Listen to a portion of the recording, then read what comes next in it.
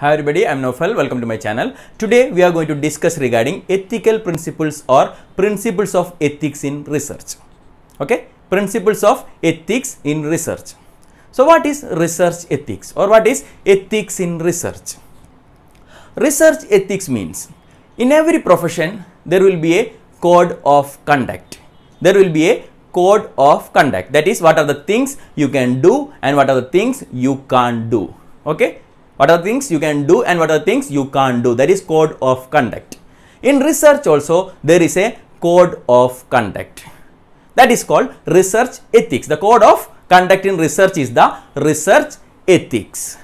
Okay, what the researcher can do, that is what is the right for the researcher and what is wrong for the researcher, what the researcher can't do, that is research ethics. What the researcher can do and what the researcher can't do, that is research ethics. We can see the principles of ethics. Mainly you can see three principles. First one is principle of beneficence.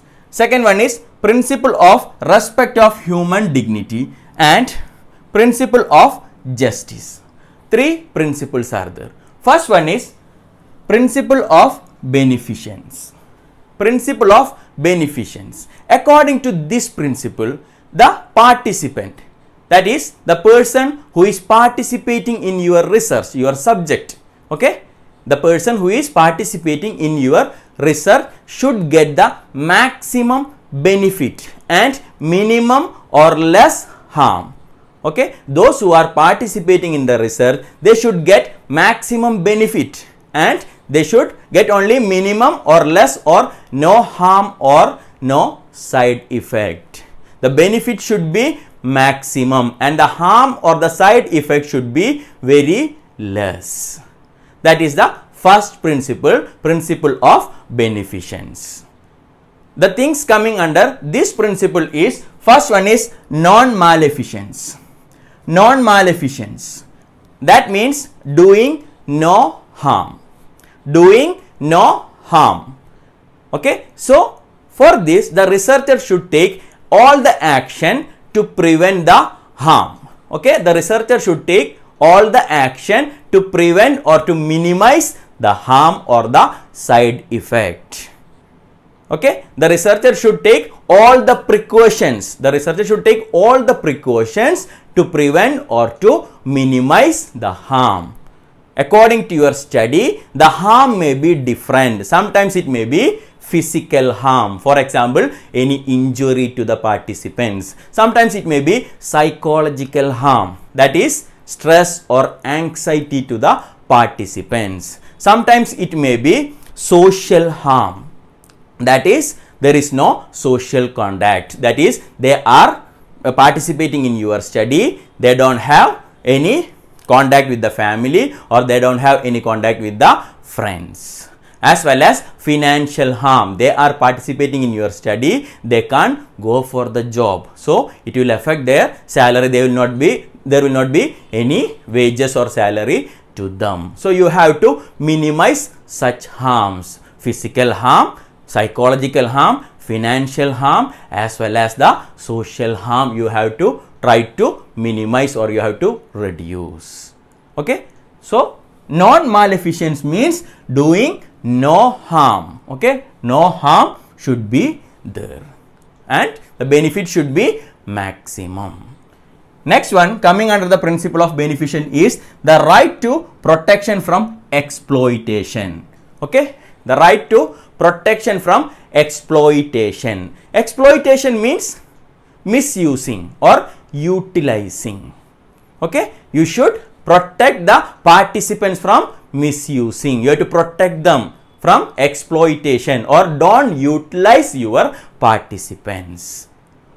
The information shared by them, the data you have collected, okay, the information shared by them, it should be used only for the research purpose. It should not be used for any other purpose. The information shared by the participants should be used only for the research, only for your research. It should not be used for any other purpose. So, exploitation should be protected. Misusing of the participant should be protected. Misusing may be in the form of sexual misusing or the financial misusing or the emotional misusing. All the misusing or the utilization of the participant should be avoided, should be protected. All the exploitation should be protected. You have to protect them from utilizing or misusing. Okay, that is the second thing coming under the principle of beneficence.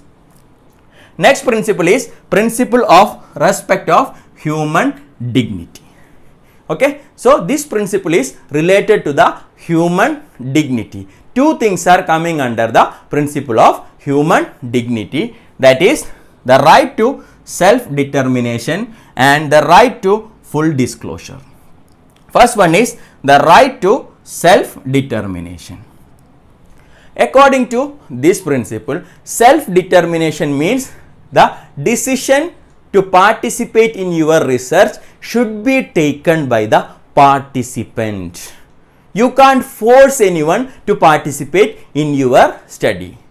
It should be according to their decision. The final decision should be taken by the participant only, not the researcher. You can't force. Don't force anyone to participate in your study. It is according to their will only. Okay, they have to take the decision. I will participate. I am ready to participate in this study. You can't force. As well as the participant have the right to ask the question. They have the right to ask the doubts. And they have the right to quit the study in between. In between also they have the right to quit the study. As well as they have the right to reject from the participation of this study. If they are telling, I am not willing to participate in your research, that is their right. So, all the decision should be taken by the participant only, not the researcher. The decision should be taken by the participant. Decision should be taken by the subject, not by the researcher. That is self-determination. Final decision should be taken by the participant only. Okay. Next one is the right to full disclosure.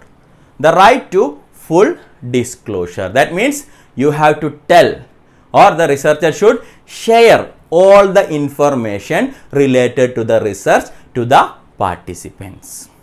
The researcher should share, or the researcher should inform regarding all the things related to the research, like the purpose of the research, the risk of the research, and the benefits of the research, responsibility of the researcher, as well as the responsibility of the participants. You have to inform to them. That is full disclosure. You have to tell full thing related to the research. All the things related to the research you have to disclose. You have to tell to the participants. And you have to collect the informed consent from the participants. That means you have to get the, or you have to take the permission from the participant. Yes, I am ready to participate in this study. I got all the knowledge regarding the research and I am willing to participate in the research. You have to collect the informed consent from the participant. That is the right to full